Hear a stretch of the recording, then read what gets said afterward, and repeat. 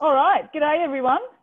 It's my name's Leanne Minshull and I'm from the Australia Institute Tasmania branch. And welcome to our COVID-safe politics in the pub. I hope you're all surviving lockdown. I'm actually doing my lockdown in my pub in Hobart, Nipaluna, on the side of Kunanyi, Mount Wellington. And I'd like to start by acknowledging the traditional owners, the Palawa people of Tasmania, Lutruwitra, and pay my respects to their elders, past and present, and recognise that sovereignty was never ceded, and this land is Aboriginal land and always will be. So for our first politics in the pub, we've started off with a technical hitch. Sam Maiden was supposed to join us, but she's had trouble dialing in. I hope she overcomes the technical difficulties, because at 6:45 she was actually going to nick off to do a Facebook Live with the Prime Minister. So we were going to be the warm-up act for Sam, but never mind, because we have the wonderful Amy Remeikis with us tonight from The Guardian. Thanks, Amy, for coming, and welcome. Amy, really here. Thanks for having me. Amy does the hugely popular Politics Live. Is that what it's called, Amy? The blog? Mm-hmm. Yep. Yeah. And was also nominated for a Walkley Youth Award, I believe. And so many years ago, it's not worth mentioning. Mate, it's an award, claim it. And has done not just politics federally, but politics in Queensland. Also done some Queensland, greatest reporting. nation on earth. And so I'd like to welcome all of the members and supporters of the Australia Institute that have come in tonight. And I'd particularly like to give a shout out to those members and supporters that have come in, zoomed in from regional Australia, straight in via the web to right inside the Canberra bubble. It's pretty exciting for us being able to talk to press gallery journalists. And I'm wondering, Amy, before we get sort of stuck into, you know, your view on how the government's going to handling the pandemic, both the health and economic crisis, how are you handling the pandemic and the lockdown? Because I imagine it'd be pretty crazy working in the press gallery with no parliamentarians. And I must say, I did notice you were wearing your pajamas on Insiders the other day. So how's it going for you? Yeah, I mean, me wearing my pajamas to work is not actually unusual. I do that quite frequently. So I don't think any of my colleagues were surprised to see that. I guess I'm the same as everyone. I think with the self-isolation, everyone's sort of gone on their own sort of path with this, and everyone's had peaks and troughs where you're like, this is okay, and then you realize, oh wow, like, is this the new normal? And it gets a bit low. I'm an extrovert, so I recharge by having a lot of interactions with people. So that's been slightly difficult at times. But I think the hardest part for me, which is small beans in the scheme of things, because my heart is with everyone who's lost their job or lost their business or has just seen their lives just completely alter from the path that they were on February. So very small beans, but it's quite strange being locked out of your home. I can't enter Queensland without a permit. It's strange thinking I can't go see my dad.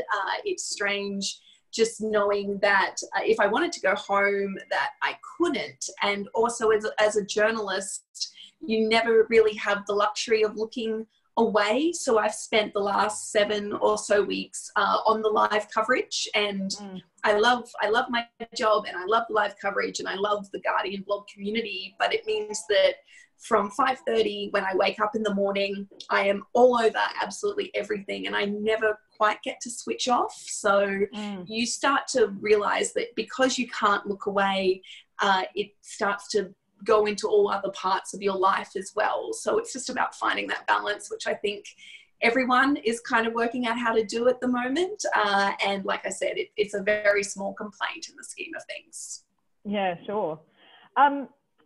One thing I have forgotten, sorry, for everybody out there zooming in, I should have gone through the rules of Zoom or some tips on how to Zoom. I'm just showing my L plate now because this is the first time I've hosted a Zoom webinar.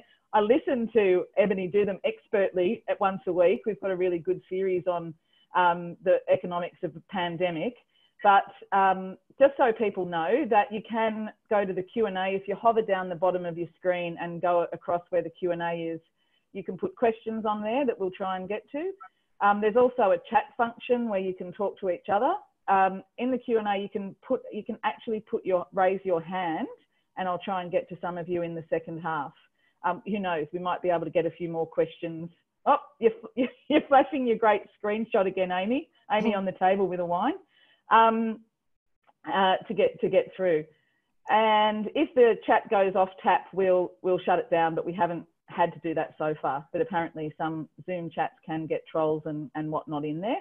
And we are recording this, I think, Ebony, is that right? That's right. Yeah, and we'll send it out to people who emailed and registered after we finished. So on to the government's response to COVID-19, to the pandemic. I think pretty much everybody is in agreement that they've done a good job with flattening the curve and the health response.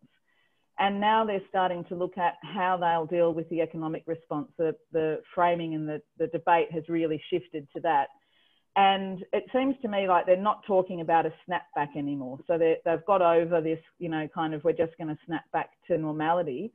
But what they're not doing, and I'm interested in your insights on this, Amy, is that they're not actually talking about what they will be doing. So what are the stimulus packages that they'll be running out? They're pretty good at telling the states what to do and what restrictions they should lift. But what do you see coming for the actual policies for stimulus? I don't think they know what they're going to do yet. And I think that's the biggest reason we actually haven't heard what's coming. I mean, we've started seeing them, as you've said, shifting from the health crisis, part of this pandemic, to the economic crisis. Yesterday, when Josh Frydenberg did his press club address and said that we're losing $4 billion a week in this lockdown. So what the government is doing is basically preparing everyone for the lockdown to be ending. They're sort of saying, you know what, we've done what we wanted to do in suppressing the curve. We've not going to be able to maintain this for much longer. So everyone needs to get used to living in a sort of virus economy, because nothing is going to go back to what we knew it as being remotely normal until we have a vaccine. So Australia is going to be living, as Jacinda Ardern likes saying, in a bubble, sort of within a bubble. But the government doesn't know what it's facing in terms of how it responds. It doesn't know what supply chains are going to be open. The fact that the US has capitulated so terribly to this virus has to be sending alarm bells throughout Canberra, because they're our biggest ally and they're not doing the one job that you would expect your allies to do, which is to protect your own people. The US has failed at that. They've seen the UK really, really shudder when it comes to that. They're seeing Europe that's still struggling with it. We don't really know what the situation is in China, because you don't know the truth of what's happening in those authoritarian regimes. So Australia's trading partners at the moment are a mess. So we don't know what the option is there. We don't know the option is in terms of manufacturing in Australia. We've heard a lot about a self-sufficient economy during the last couple of weeks. But for Australia to be at all competitive or successful on the manufacturing front, you would need a lot of government subsidies to make that worthwhile. And the government is now starting to say, well, you know what, we don't have the money to do all of the things that we need to do.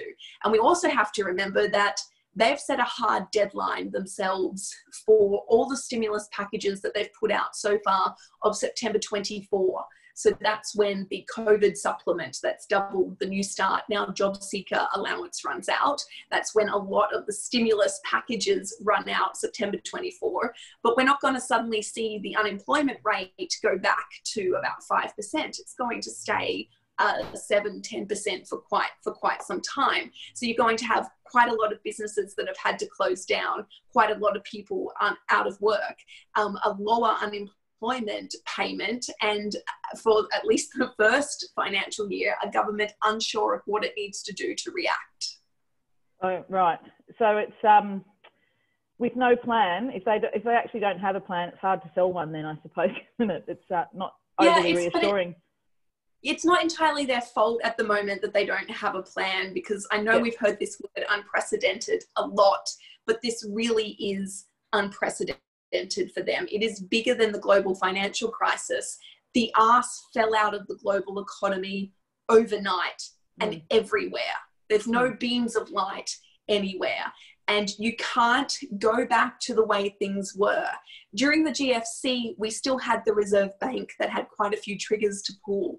We've had low wage growth, we've had low economic growth, and the RBA has done literally everything it could do in the last few years to try and keep Australia's economy afloat. It's now reached its ceiling. There's not a lot left for the RBA to do. So that takes away all of those answers. We don't know, like I said, we don't know what our trading partners are doing. So that takes up a lot there. We don't know if our resources are going to be needed. So that takes away a lot there. So suddenly everything Australia had to offer to keep the economy afloat has disappeared, and we're not alone. It's happened all across the world. So I think the only way out of this is some big thinking, and it's going to have to be different to all the other answers that we've seen before. We have to go onto a different path. We have to pursue different industries, and you're starting to see that organically anyway. I notice in social media, a lot of people are starting to talk that way. You're starting to hear it in some of the politicians. The Greens have been very big on this. Labor is starting to talk about it as well. You're seeing some rogue Nationals and Liberal MPs sort of saying, what can Australia do that's different to what we've done? That seems to be where the plan should go. At the moment, though, the government's just kind of like, everything's on the table, so let's see what sticks. It is, you're right, Amy, it is unprecedented. There's a couple of people that are just in the Q&A asking where Sam Maiden is. So just for people who came in late, Sam, we're having some technical difficulties, so she couldn't zoom in. She's going to maybe try and come in as an average punter, and then Ebony will do a magic and up her to a panellist. And she did have to go and speak to the PM at 6:45 for a Facebook Live. So she might be coming in now. I hope she is. You deserve Sam Maiden. It's okay, it's a Samantha Maiden. No one wants to hear me ramble on for an hour. No, Amy, don't go anywhere. So for a government without a plan, they're pretty popular. Like the polling is just extraordinary at the moment for the popularity of the government. It kind of fits in. The Australia Institute did some international polling last week that showed this is a trend across the world. Like even Trump is getting relatively high scores. People really want government to lead on this recovery.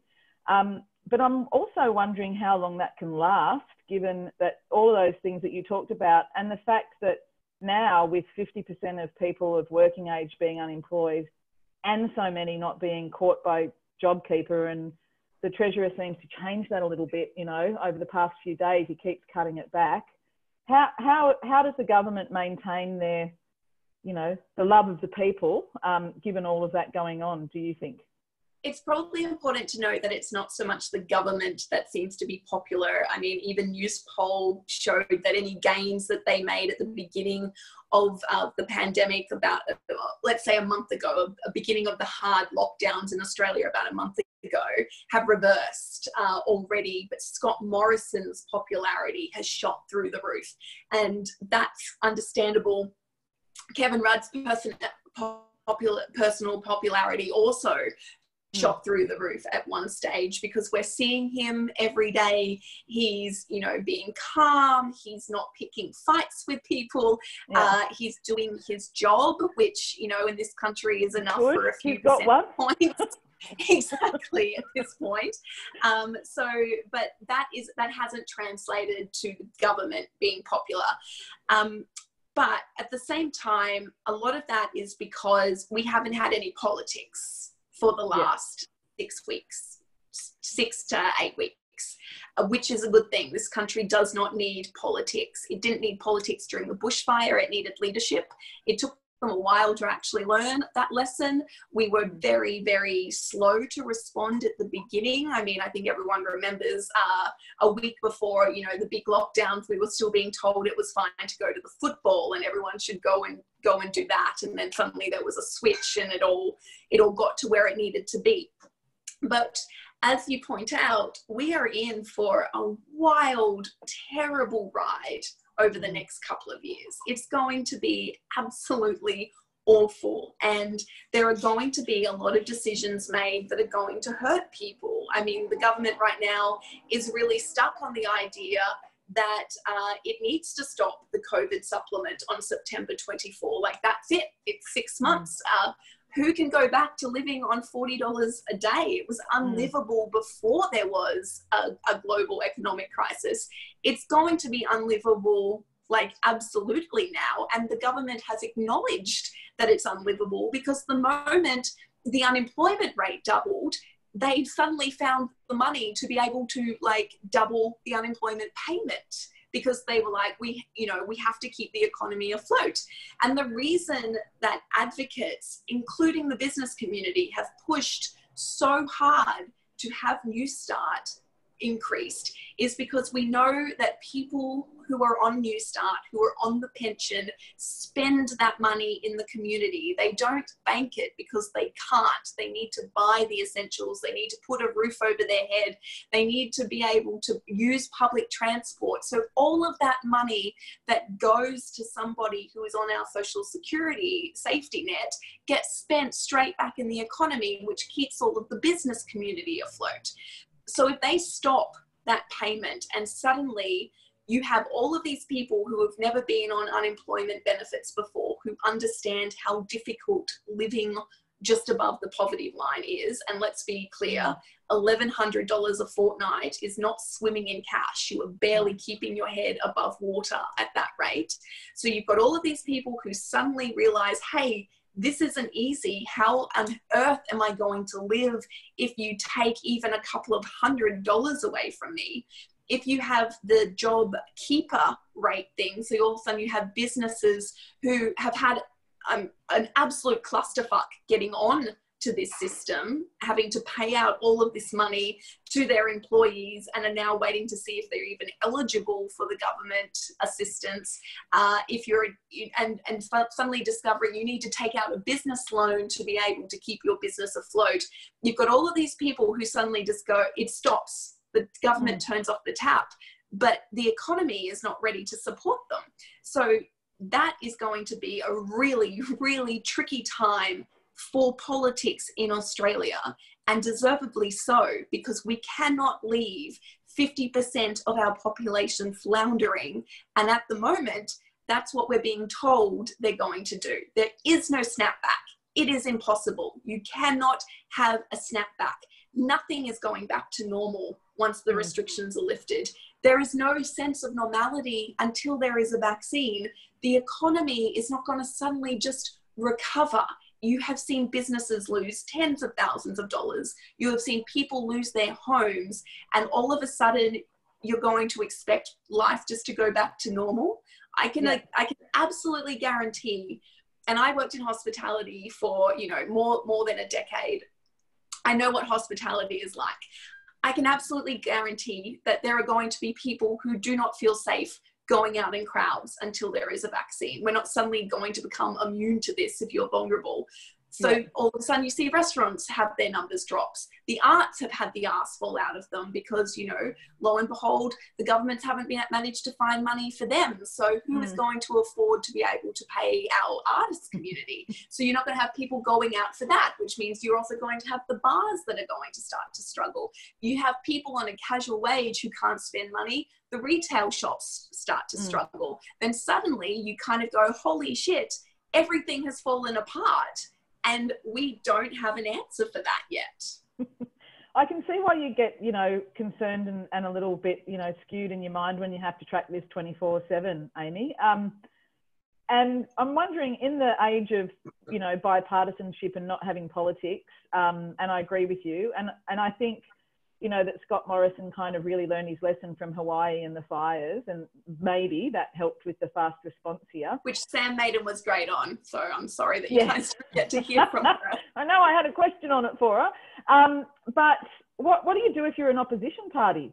What do you do if you're Jim Chalmers or Anthony Albanese? Well, look, you advocate for the people who are forgotten. That's what you do. Like, we have to remember that when the restrictions lift, and I've seen a couple of questions there about like, why can't we live in the new normal without a vaccine? When the restrictions are relaxed, it's not because we've eradicated the virus. It's impossible to eradicate the virus until we have, you know, a vaccine. And even then, people are still going to, you know, catch it. Not everybody can develop an immunity even with vaccines. And we see how quickly this virus duplicates. You know, you can see one person has it, then 3, and then 6, and then all before you know it, you know, you've got 1,000 people. What is happening when we relax the restrictions is we have decided that our healthcare system can handle what's coming, that we suppress the curve enough that where it reaches, we think you can do localized lockdowns and that sort of thing, but where the curve reaches now is something that our healthcare system can handle, not society at large. And essentially what you're seeing around the world, UK starting to talk about, you know, when we're going to lift the lockdown, you're seeing what's happening in the US. We're seeing populations deciding that they're comfortable with the death rate that comes with this virus, and that it's no longer enough to be locked down with, that we're reaching a point where we're kind of going, maybe we should just live with that. And that's a really privileged position to live in, because if we say for the States, for example, when you're having all of these people who are advocating, you know, to go back and live their lives, they're actually just advocating for the service workers to come back to work and serve them. So the most vulnerable people. In Australia, we're not quite that selfish, thank God, or that assholery. And it is because we have a better healthcare system and we have a better social security safety net. Certainly not as good as it could be, but especially since it's been doubled, it's a lot more beneficial. But there are so many people who have been left out of that, and there is going to be so many more people who are going to be suffering once September 24 rolls around and all of this stops, once the economy doesn't kick in. And that's what you need a strong opposition for. That's when you need people to step up and go, these people have been forgotten. Nobody wants politics. Nobody wants fighting, because it doesn't matter who can scream the loudest. It matters how effectual you are. And it makes sense that we haven't actually heard a lot from any, you know, opposing politicians, except saying, you know, we agree with the government doing this. This is how we think you could improve it, but they're not picking fights, because nobody wants to see mum and dad fighting when the car is careening off a cliff. You want to think that somebody is actually in control of the wheel. And probably the greatest thing that we've seen happen is the National Cabinet, where we've had voices from all across Australia, the state and territory leaders saying, this is what's happening in my area, this is what I think needs to happen, and having that uniform idea kind of, you know, being filtered out across the country. But we're going to reach a point where we actually need people saying, you know what, we're living whatever this new normal is, but we have Bob down the road who can't pay his rent. We have the people who suffered during the bushfires who still are living in tents. We have, you know, Marge who can't get a job and also is not qualifying for any of our social security. We have massive, like, issues with the banks over here. We have debt defaulting over here, and we need politicians to come together and debate the best way out of that. So you're starting to see it. I wish we weren't seeing it in an attack on temporary migrants, because that's not the issue here. I wish we were actually starting to look at this holistically, which is how are we going to drag Australia through this? And that is going to take something that's going to need a hell of a lot of voices. Yeah. I've got quite a lot of questions coming in. I'm going to ask a few in a minute, but I think Ebony's got one for you first. Yes, privilege of being a co-host. Amy, I just was really interested in what you were saying there about we haven't been doing politics as usual, and that example of the National Cabinet, but also, you know, the opposition playing a little bit of a different role here. But it also strikes me that we've seen a bit of an explosion of politics in the last 24 to 48 hours with the news of the Eden Monaro by-election. How long is this little bubble, so to speak, that we've created of not politics as usual will it last through a by-election?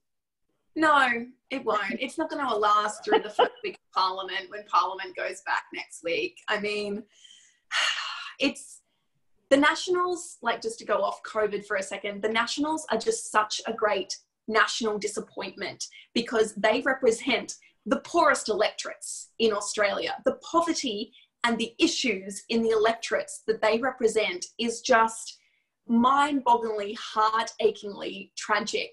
And the fact that when they first came back to Parliament this year and we were meant to be having a day acknowledging just how terrible the bushfires were, they decided to have a leadership challenge. Says everything about the Nationals in this iteration. It's just absolutely fucked. It makes no sense because it's just them proving that they're only representing themselves and their own political career. And it drives me insane. Eden Monaro is a very, very difficult electorate and it has suffered. It has really, really suffered with drought, with the bushfires, with COVID, with closures of industries. It's not an easy fix. And the fact that we've got, in the last 24 hours, we've had somebody say, I'm not running because of my family.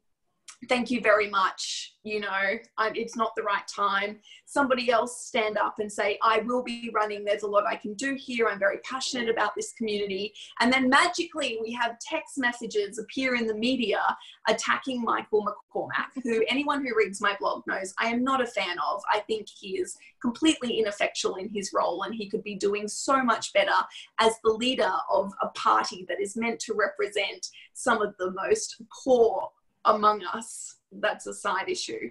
But suddenly we have that issue exploding because someone's all butthurt that they didn't get enough of a standing ovation that they were thinking about putting their hand up. And then you have the candidate who was going to put their hand up going, actually, no, whoop, whoop, whoop, I'm just going to back out of this trash fire and leave you guys to it. And we're even talking about it now is absolutely ridiculous. Politicians need to stop being butthurt over whatever is happening in their own sphere and maybe just look at the peripherals and just think, oh, maybe there's a better use of my time here.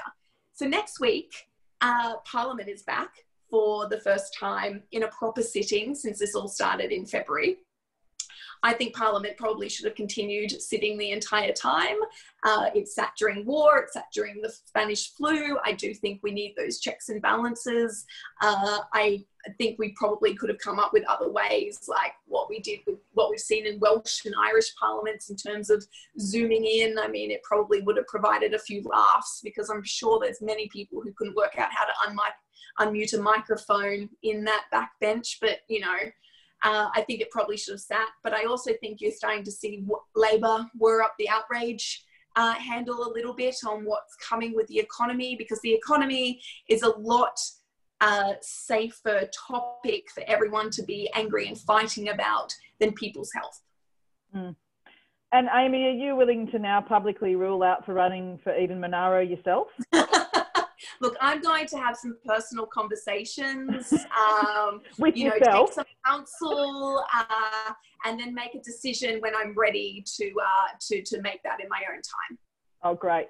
We've got a hand up from Heather McLaughlin. Heather, if you're still there, I might come back to you in a minute and you can ask the question yourself. And I've got a question from Emma Kate Rose, and she would like to know what's the view from the Press Gallery regarding the influence of the mining/anti-renewables lobby on the post-COVID-19 economic recovery? Well, there's not like I can't speak for everyone in the press gallery. We don't get together and have meetings and work out what our positions are on things, although I'm sure sometimes it seems that way, but I can assure you that does not happen. I can only speak from my view, which is as an observer, as it is as for all of you. It just, I tend to have to watch it a little bit more closely. I think you're going to hear the usual suspects definitely step up and start screaming very loudly on this topic. You may have heard Josh Frydenberg yesterday point out that 85% of mining businesses were able to keep working during the lockdown. So you're going to hear a lot about how these businesses are helping to keep the economy afloat. But I would also say people should maybe have a look at what's happening in the UK, where they recently broke their day-on-day record. I think they're on day 25 now, where they haven't used any coal at all to run. And that's just where the world is going. And Australia may be dragged kicking and screaming, but Australia will have to get there as well. Before anyone asks me, about 30% of the UK's power is coming from nuclear, which is about the same as wind in the UK at the moment. Australia has the capabilities. I think you're going to hear a lot more about lithium in the coming couple of years, about the lithium industry that Australia can start up in terms of batteries.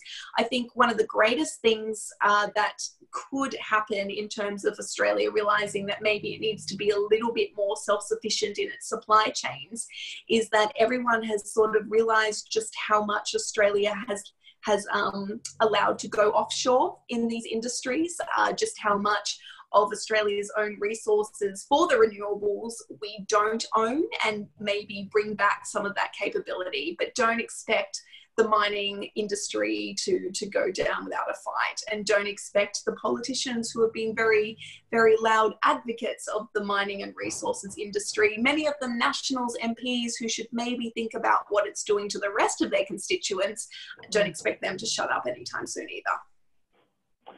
Thanks, Amy. Heather, are you there? No?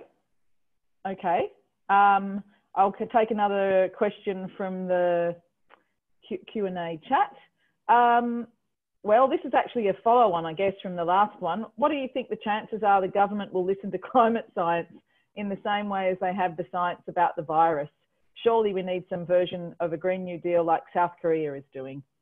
Yeah, it's a really good point. And I think that it's been really heartening to see our leaders saying we need to listen to the experts and actually take that expert advice. It's been really good that we've stopped having Phil Pinions run policy in this country and actually gone, this is what we need to do, even if it's difficult, even if it means that we're going to feel some short-term pain, which is what's happened in what's been termed the Great Lockdown. I think that we're going, well, I hope we have a more rational political debate moving forward where we do listen to the climate scientists. The problem with that, though, and one of the main reasons we haven't been listening to the climate scientists is that unlike a health pandemic, which is right in front of you, it's on your doorstep, it's happening in real time, climate can be put off for administrations. 2030 is quite a long way away. Scott Morrison probably won't be Prime Minister in 2030. So I don't think he actually cares whether we meet our 2030 targets or not. And that's one of the issues with climate science and one of the issues with climate politics in this country is that it's not immediately an issue for them. It's somebody else's problem, and they let it be somebody else's problem because it's politically expedient for them to do that. So I hope they start listening more to the experts. I hope that people start demanding that they listen more to the experts. I remember when I thought 2020 was like a lifetime away and that we'd never get to 2020, but here we are. And we never would have guessed that 2020 would kick off like this. Yeah. I'm going to, Ashley, I hope that you're still there. You've got your hand up if you'd like to ask your question. I'm going to take another one from the scroll, and then Ashley, I'm going to come back to you. There's quite a few people here voting for this question. It's love to hear your thoughts about a universal minimum wage as a new normal approach. Yeah, I think that's another really, really interesting point. And I think the fact that the government immediately doubled job seeker to $1,100 a fortnight shows you that they are also aware of the economic benefits of a universal basic income. I've always thought it's something that Australia should pursue, whether it be through the social safety net or whether it be just through paying that certain amount so that whatever people earn on top of it means that, rent is paid, you've got something for schooling, that sort of thing. Do I think it's going to happen? No, I don't. And I think that's because it's politically too difficult. It's something that would take a generational change in thinking, which is really, really difficult to bring about. And I think you can sort of see that with just how often just how hard it's been for us to change societal norms in this country. I'm thinking of the Indigenous vote, Indigenous recognition, just those sorts of things that you would think would be a no-brainer, but it's 2020 and here we are. Also, there's the issues that we're not going to be living in a normal economy. We're going to be living closer to something that we saw with the Great Depression. You've got issues of inflation. You've got issues of whether we need to move away from this idea of using interest rates to kind of cut or kind of deal with monetary policy, and whether we should be moving into something like full employment, which actually will help the economy a lot more. So I think a UBI is very interesting. I don't actually think it will happen because of Australian politics and just the age of Australia's population. It's going to be very difficult to convince an aging population that this is something that needs to happen. But I do definitely think that there needs to be more advocating to keep our safety net payment at a level that it is now and increase it in real terms, because it is going to be catastrophic to have that dropped down to $550 a fortnight. Yeah, well, I can't see how they can do it morally or politically. It's not to say that they won't do it, but it would be crazy to go back down there again. But I mean, you did say before, Amy, that you think we're going to have big policy ideas and visions coming out. I wonder, I'll go to Ashley now to ask her question, but maybe just throwing it out there for you and for people on the line. What is the big policy visions that we can see? If UBI is a no-goer, and I'm kind of with you on that one, it's interesting to think about what are the big policy visions that are most likely to get up, if it's more than just, sort of tinkering around the edges. But I might just leave that one hanging because, Ashley, would you like to ask your question? Oh, thank you. Tomorrow's coming up to 8 weeks off the road for me as a rideshare driver, doing rideshare to try to make ends meet, because I was one of those people when you start, barely paid 1 week's rent, let alone 2. And, apart from the one-off $750, which was, a good stopgap, I don't know if I was the only one who got the impression that the funding was going to accrue from when he announced it and start actually flowing, from the 27th of April. But I haven't seen a cent other than that $750 yet. It's the first lot's coming through next week for me. And, I'm paying my rent. My last savings are out the window now, completely gone, and I've been paying rent on my credit card. Am I the only one who got the idea that they were actually going to backdate this to when the announcement was made? Because they were talking about 6 months worth of funding, and by my reckoning, that's only 5 months because 1 month's already gone. Yeah, no, you're not the only one, and I'm very, very sorry that has happened. But you're not the only one who had that impression. I think that the announcements were coming out so thick and fast. There was less than 2 weeks between the first stimulus announcement of that $750 and the second one of, we're doubling this and we're putting in, JobKeeper and we're doing this and yada, yada, yada, because it was moving so fast, but they didn't have the systems ready, as we know. So they sort of let it be assumed, I think, that it was going to start immediately or be backdated.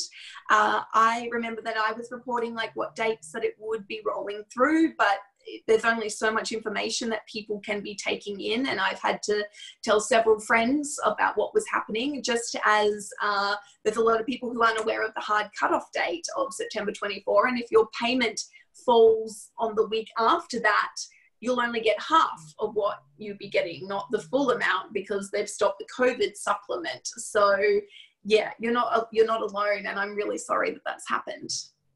Mm. I'm going to go to Mel to ask your question directly, Mel, after this one. So get ready if you're still there. But we do have an epidemiologist with us, and she said, I think it's she, said that she hates to keep harping on about this, but it's unlikely that we'll get a vaccine anytime soon. And does anybody know of a plan B? You're getting the hard questions tonight, Amy. Maybe you should run for Eden Monaro. Oh, you got my vote.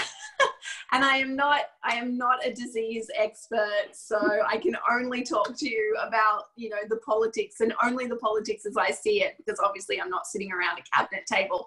Plan B is to live as we have been, maybe with some looser restrictions. I mean, you're going to see the restrictions be taken off in reverse order. So travel will be one of the last ones. The border closures will be one of the last ones. You'll start to see bigger groups. It wouldn't surprise me if on Friday they announced that they're going to start allowing gatherings of, you know, 10 or more people in certain areas, and try to convince people just to wash their hands and to, you know, maintain as much social distance as possible. There is going to be quite some time until a vaccine is. That's just from what I've been reading, and also because I can't imagine the science and work that goes into creating something like this. Plus then and this is just my thoughts, if you've got the entire world needing the vaccine at once, it doesn't seem like there's going to be enough of the vaccine to go around, or even syringes or that sort of thing. So even, you know, if we get a vaccine, it's probably still going to be another 6 to 12 months before it starts filtering around populations enough to take us back to something resembling what our old normal was. So plan B seems to be to live with the virus as it is, and to sort of treat it like we treat the flu, just perhaps more contagious. I think you will see a lot more localized lockdowns. I'm not sure if you'll see a lockdown of what we've had again, unless things get rapidly out of control, because the stop-start will probably be even worse from the government's thinking for the economy than what's happening right now. But I think you'll see areas locked down. So we've got a community outbreak here, you're going into stage 3 restrictions, and sort of a ring put around that. And I think that will be the new normal. Maybe we'll all end up like the guy on YouTube that was walking around with a 2-metre square box around the through Hong Kong. That was his exclusion zone. And we could use that at the pub, I reckon, when we were locking down and we had to have only one person per 4 square metres. We did that. We played by the rules, absolutely, because we had to.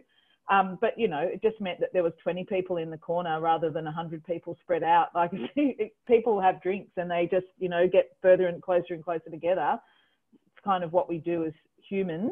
So I'm not sure plan B is going to be hard. Mel, are you there? I certainly am. Can you hear me? Yeah, go for it. That's great. Thank you so much. I wanted to ask the panel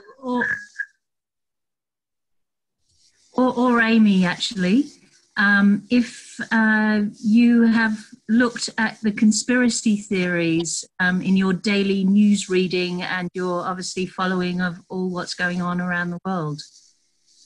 So conspiracy theories as in where the virus came from, or yes, yeah, yes, absolutely. In regard to where the virus came from, but also the volume that is coming out. And I understand there is let's say a pregnant pause in the world right now. So there's a lot more noise on social media around, you know, not just the virus, but also the vaccines, plus you know, a lot more magnifying of those in very powerful positions?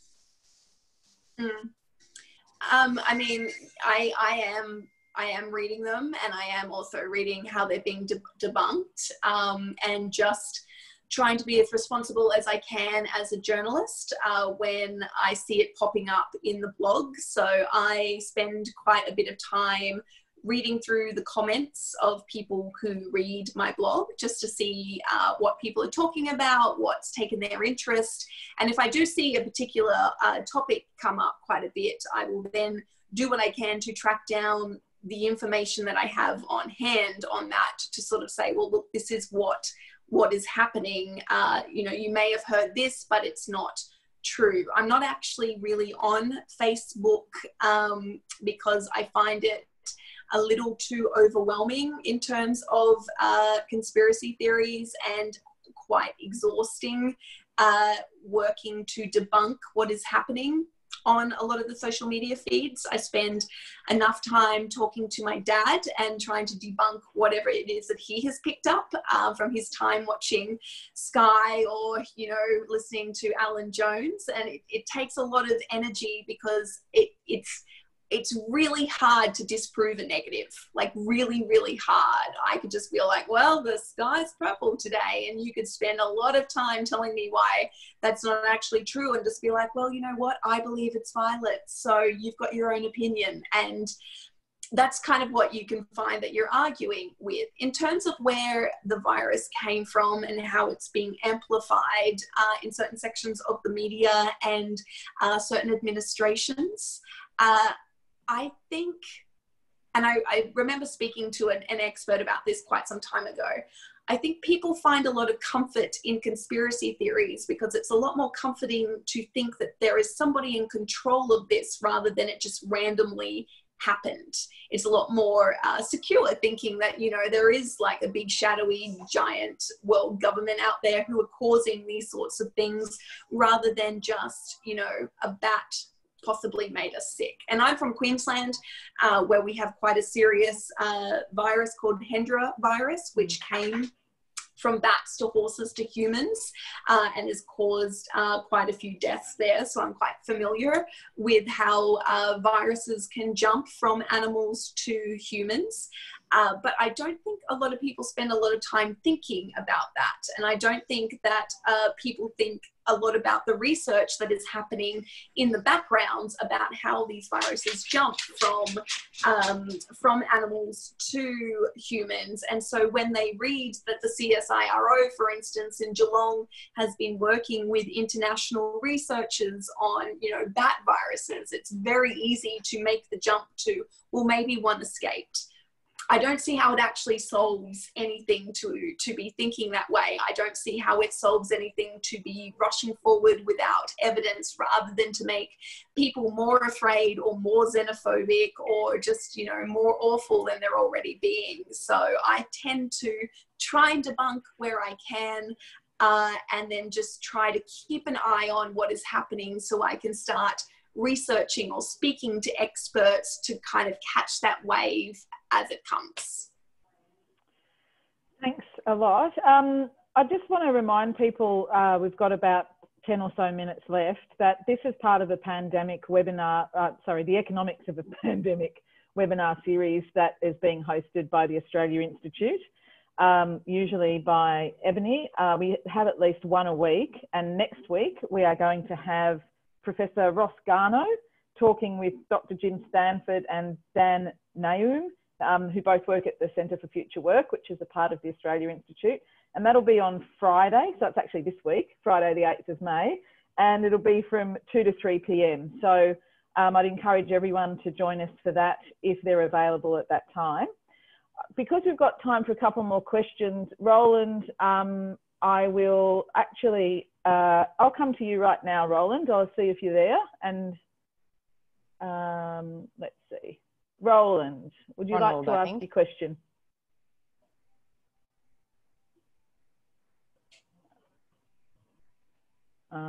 Sorry, Roland, I'm trying to unmute you, but it doesn't seem to be working. Nope. Ebony, we've got a question from Quentin from the media on the media, but I can't see it. Are you able to ask that one?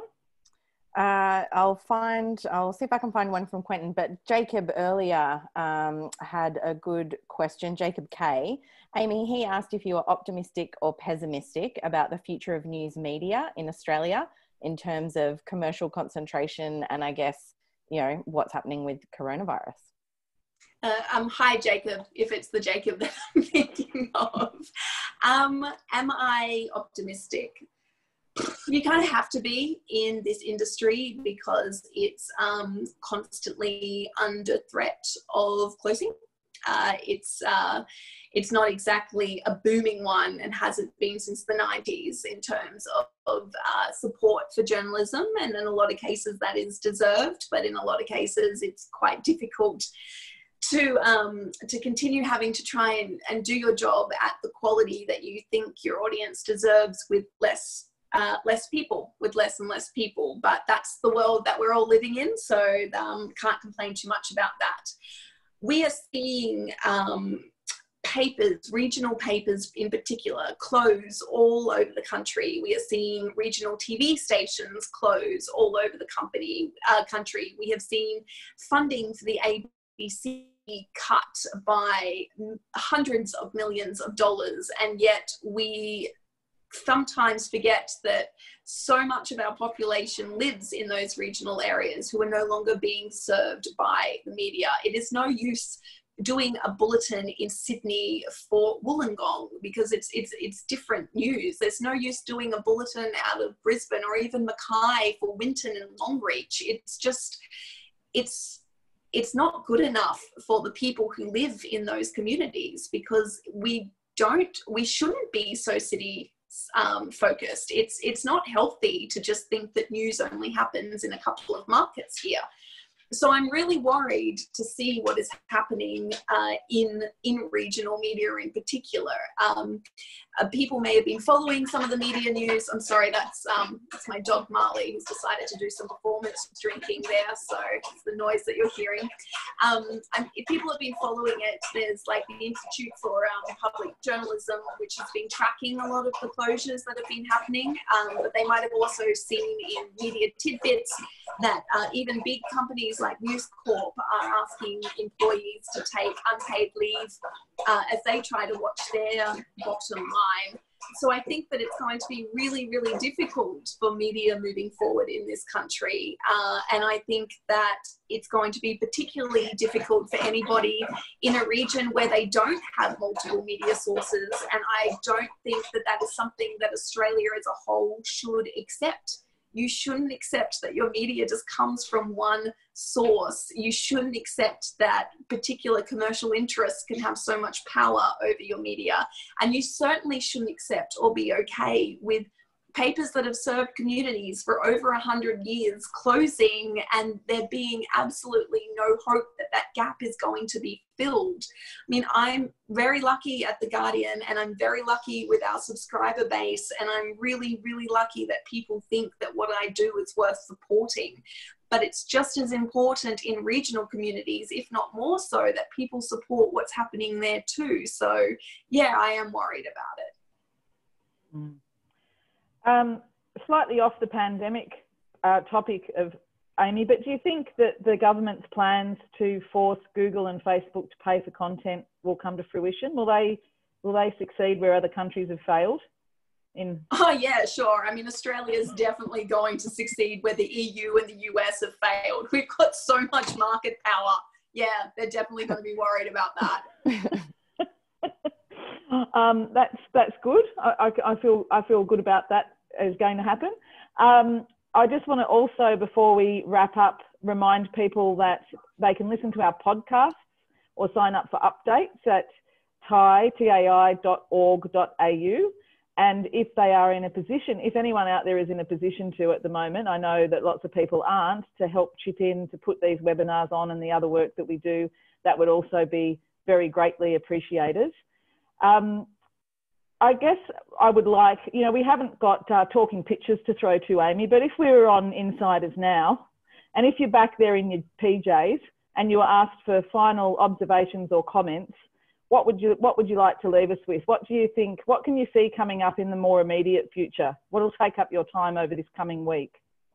It's absolutely going to be the economy, and it's going to be the shift to whatever the new normal is. And I think that now is the time for people to become even more engaged in their politics. It's so easy to just kind of shrug your shoulders or put your head down and just say, well, nothing's going to change, so why should I bother?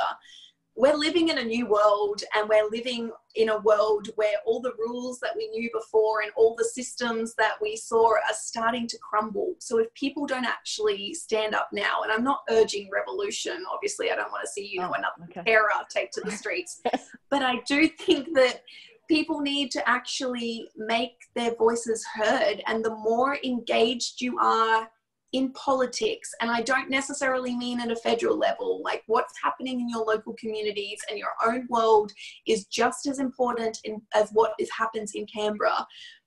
If you stand up and start talking about what you think needs to happen, like hammer your MPs, hammer your representatives, be loud, like go in, try and organize meetings, listen to as many people as possible, but just actually stand up and have your voice heard, and particularly encourage those who don't care to start caring, because more so than ever, this is a world that we need to shape, and we do need big ideas, and we can't just rely on the systems and paths that we've been on. So that's my final observation, is just to stand up, to talk, and to make sure that you're heard, because we all need it. And Amy, can I just say that was perfect timing. Just as you said that everyone should stand up and be heard, your screen flipped again to the picture of you with your skirt hoiked up, standing on a table. It's the most professional journalist gallery. It's what I do. Oh, that was terrific. Look, it was a real shame that we couldn't have Sam here, but it's been so lovely talking to you for the past hour and having you share your thoughts. And, thanks so much also for just taking up, being prepared to talk for 100% of the time rather than 50%. You met the challenge well, you exceeded your KPI there. And thanks everybody for joining. As I said, we've got more coming. We've got at least one a week. We've got Ross Garno on Friday. And as Ebony likes to say at the end of all of these webinars, stay safe, stay at home, and keep washing your hands. All right. Thanks, everyone. Good night. Thank you. Bye. Bye. Now I don't know how to turn it off. Oh, sorry. Leave meeting in the corner, bottom yeah, right. I just couldn't get to it. Okay. Thank you, everyone. Bye, everyone. Thanks,